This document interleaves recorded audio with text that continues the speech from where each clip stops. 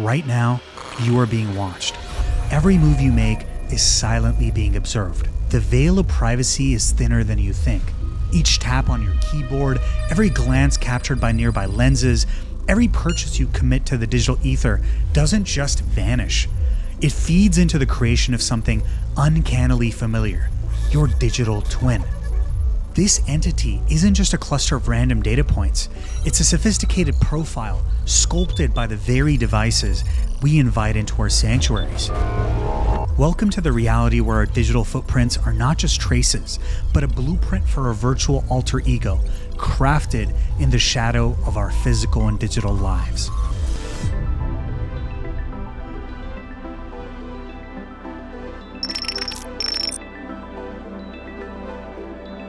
In September 1858, Atlantic Monthly published a piece by transcendentalist author Christopher Pierce Cranch called An Evening with the Telegraph Wires. In this sci-fi story, Cranch writes about a man who, after being hypnotized, becomes imbued with the ability to understand Morse code simply by touching telegraph wires. He soon develops the ability to not just understand the electronic messages, but the thoughts and feelings of the people on the other side of the wire. The unnamed narrator connects to the inner lives of strangers across the globe via their digital impressions. And through this power, he discovers a network of wires in France set up by Napoleon's government with the intent of spying on its own citizens. It's a revelation that destroys the illusion of privacy. Technology made to bring the world together becomes weaponized against the citizens for the benefits of the surveillance state. The author's vision is absolutely chilling. Cranch saw the potential for empathy and unity through connectivity, but also predicted the ways it could tear us apart. Unfortunately, he wasn't wrong. Take the work of Alan Turing, for example. His work directly resulted in the modern computer age, and his invention was the first computer ever created. And immediately, we used it to eavesdrop and intercept the communications of the Germans during World War II. This crowning achievement of the Allies helped bring down the Axis powers. But the techniques behind the technology for private surveillance remain very much the same today. The birth of the digital age we live in now started with the intention to hack codes. And of course, that was war. Literally, the World War. And who knows how many lives Turing saved. But how do we justify this intrusion today? Because in our modern society, we're used to the government's surveillance of personal information in the name of public safety.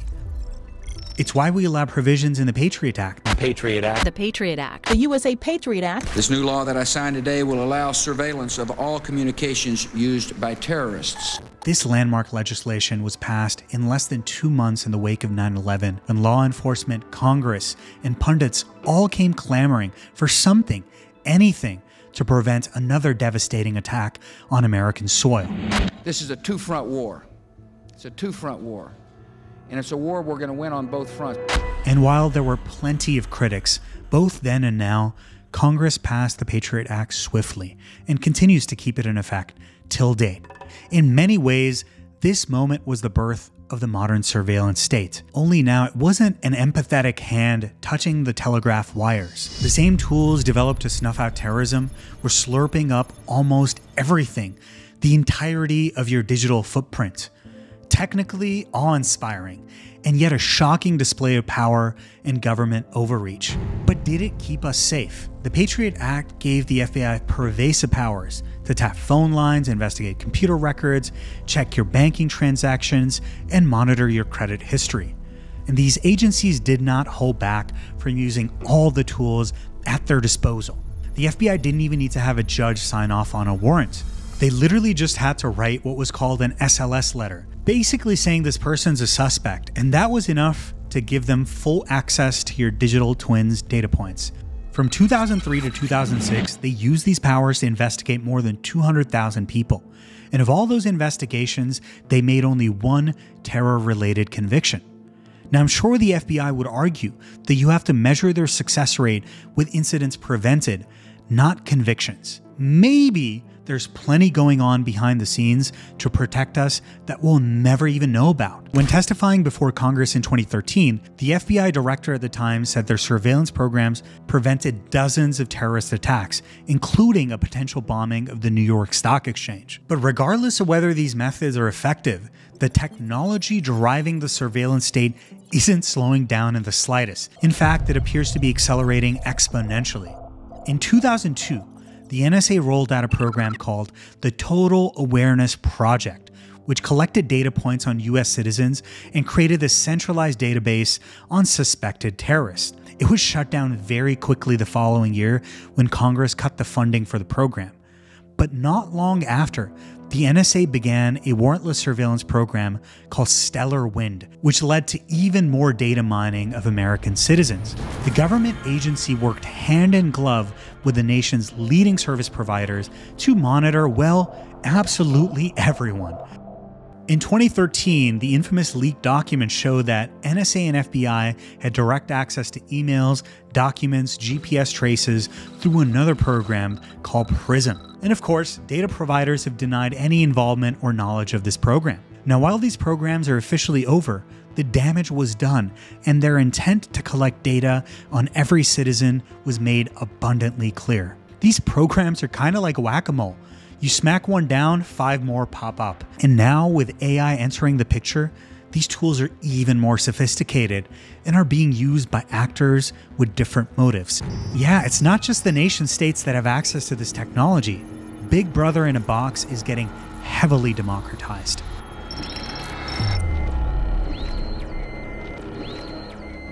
It shouldn't surprise anyone who has a pulse that your phone is the biggest data collection contraption in your life.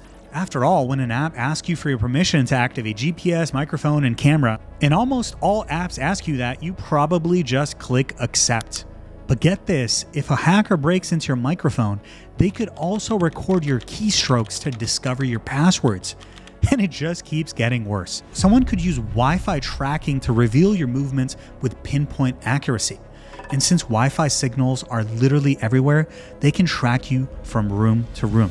In 2019, the New York Times published their findings on sensitive location data. They received tracking movements from mobile phones that came from software users downloaded with and without their knowledge. And get this data wasn't collected by the government. It came from one small data location company that took all these findings, packaged them together, and sells them off to the highest bidder. But nation states can get a hold of this data too. Agencies can fairly easily obtain geofence warrants based on your GPS history. And even if they don't know exactly what they're looking for, these agencies can request this kind of data in an entire geographic area to narrow down their search. This kind of God mode aggregation has led to law enforcement leveraging Ring and Google Home cameras to track down suspects and make arrests. And your permission is not required. Of course, that all sounds very ominous, but the reality is that many of us already opt into data collection just by logging into literally any website and accepting cookies. And if you think just by holding off on downloading TikTok keeps your information safe from the Chinese government, then you may want to take another look at your apps. TikTok's developer ByteDance is responsible for dozens of other highly popular apps. And it's not just them. There's a good chance your device may already be transmitting your data back to a foreign government without you even knowing. Now, to be fair, there hasn't been a case found yet where the Chinese government has cracked down and requested user data, but how long until they ask? And really, what's stopping them? What happens when they use the same tactics is good old Uncle Sam. And of course, not every actor's motives are nefarious. Some are completely capitalistic. For example, many companies sell AI surveillance technology to retailers as a way to curb shoplifting and fraud. But this very same technology can be used to assess your age, your income bracket, giving outlets an overview of you as a customer as soon as you walk through the door. Over the years, your patterns, preferences, favorite songs, memories have all been stored and analyzed for maximum profit to create your digital twin, a virtual caricature as fully formed as you are now.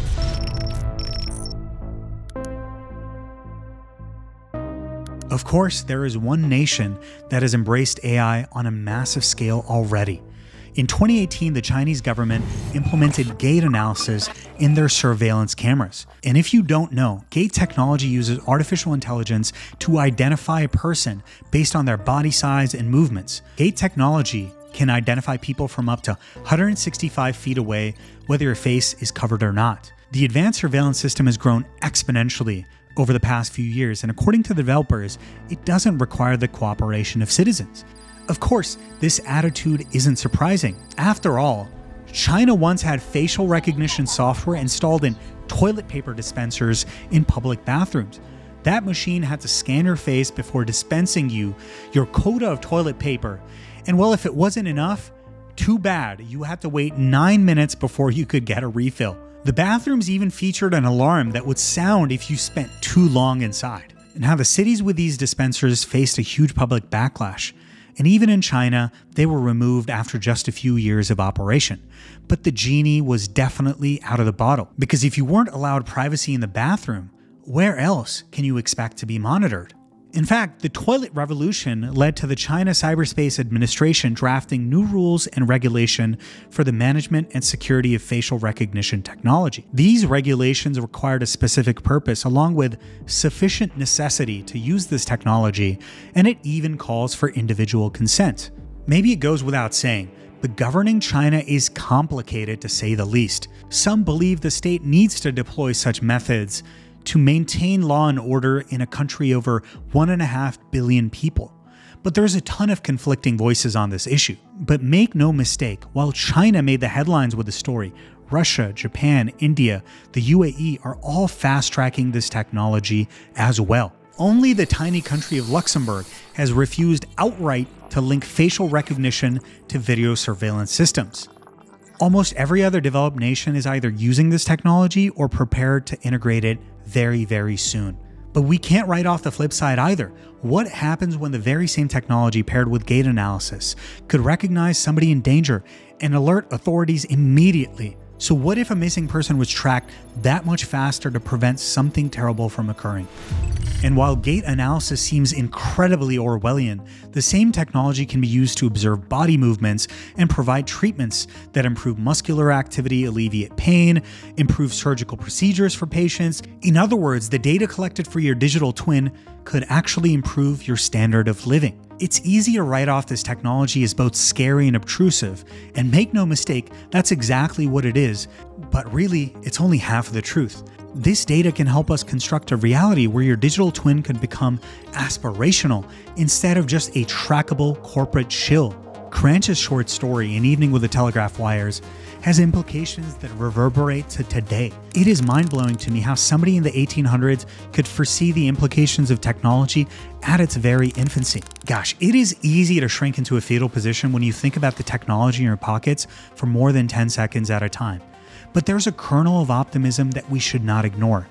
Connectivity and data sharing can make our world smaller in the best possible ways, actually showing us where we connect on this Venn diagram of humanity. An AI deployed against our digital twins could improve our health, increase productivity, and even improve our relationships. All right, to wrap this up, the religiously inclined among us often say, there's a God up there who's watching you. Now, we may not be able to vouch for the veracity of this assertion, but definitely, Big Brother down here is watching you very closely and all the time. Now, whether that's good or bad, I guess that depends on who's touching the wire. All right, so this video is an introduction to the modern surveillance state. I'm planning to make another video that goes way deeper into cutting-edge AI research and its implications of operationalizing this digital twin, both the good, the bad, and certainly the ugly as well. Now, if you enjoyed this video and want to get a teaser for what it might be like to create this all-encompassing digital twin, check out this video on Elon Musk's grand design for X. How his operation is awe-inspiring. You've got satellites in the sky, you've got Tesla on the ground, and Twitter in our pockets. It'll give you a sense for what happens when you put all these pieces together. Bilal signing off, and I will see y'all in the next one.